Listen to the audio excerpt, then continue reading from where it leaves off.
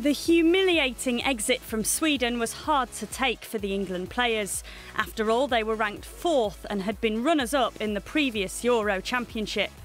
Now, once the England coach Hope Powell returns from leave, an FA review will look at all aspects of the defeats to Spain and France and the draw against Russia, a game where Trevor Brooking didn't hold back with his half-time analysis.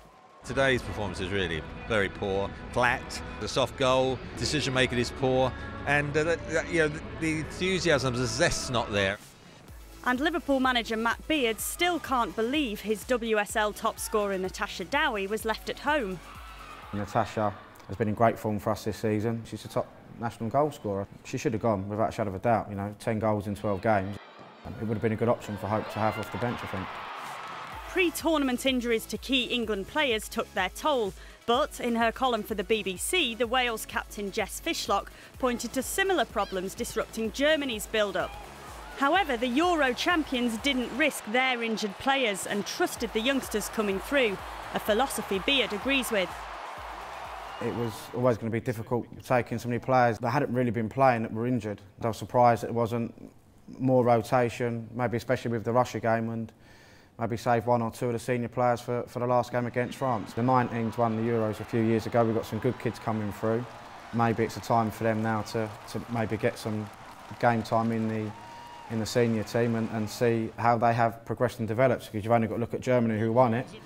They had lots of young players in that team and they've gone and won it because the coach trusted them. No one could have replaced Kelly Smith, one of the world's great players.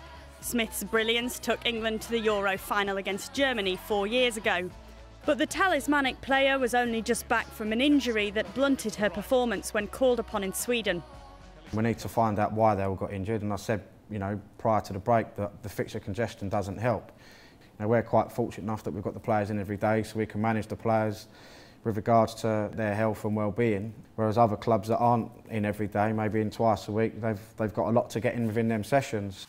It's the FA's aim to help other WSL clubs follow Liverpool's lead and begin to bridge the technical and fitness gap with the likes of Germany and the Scandinavian countries, where many players train full-time.